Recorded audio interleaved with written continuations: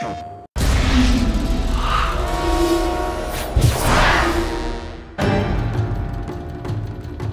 Uncharted 2, we had a little bit more time, and so we could really attack the hardware this time around. We saw a huge target in helping out the graphics chip by offloading some of the work to the SPUs.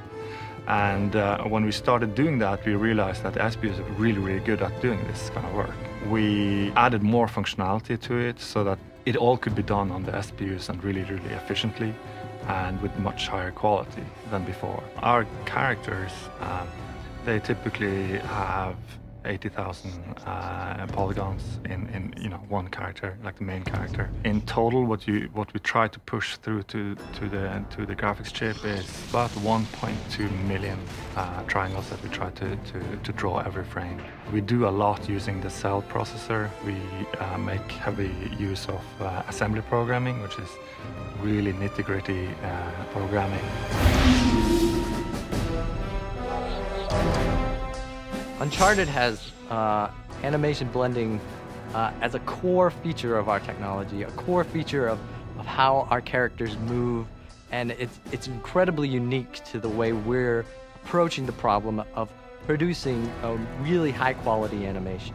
We can have animations that range anywhere from just a couple of animations to up to 20, 30 animations at one time affecting a character, affecting them in various parts like hands, face, shoulders, back, and legs. You don't have to have an animator animate every single possible combination of the player putting away his weapon while jumping or running and shooting or all these different things.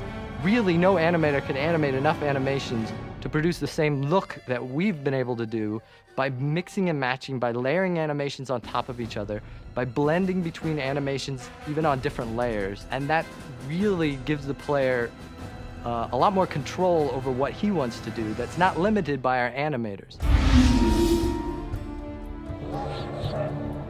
We added more functionality to it so that, for instance, the camera motion blur, it all could be done on the SPUs and really efficiently and with much higher quality than before. So we added lots of things on top of it, including bloom and downsampling, the focal blur. And the interesting thing about the focal blur is that we're actually being very accurate, so that when you fight with a character, we can focus on what's happening in close combat. Whereas when you aim at someone far away, we can focus on what's happening far away, and things that are near blur out. So it really guides your eye, maybe in the same way that your eyes focus on something in the distance or close.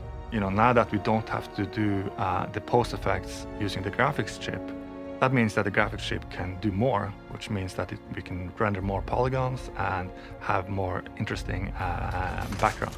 So all in all, it's a huge benefit for the graphics. Oh, crap.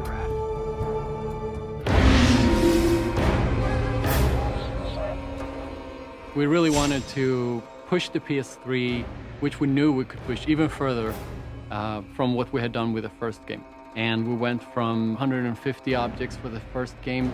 This game, we're capable of over 500 objects in like just a couple of milliseconds. And that has allowed us to make the world come to life, to really feel real, feel like you're not in this like frozen wasteland, but really that you're in a building that's being destroyed, that you're in a war zone with everything going on around you, that things are more real than they ever have been before. And it shows, given the SPUs and just the harnessing the power of the PS3, we can now take it so much further. And Uncharted 2, we've really taken it the next step. Because our game is very much an action movie, right? So you would expect to have it look sort of like a movie. It's still stylized, but movie-like. And so we made a filmic filter for the high dynamic range, so we could play much more with the light values. It looks much more believable, and also it sort of solves a lot of the shadowing problems that you sort of expect to see.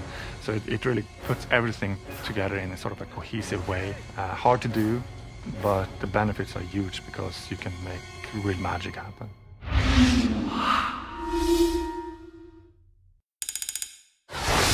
PlayStation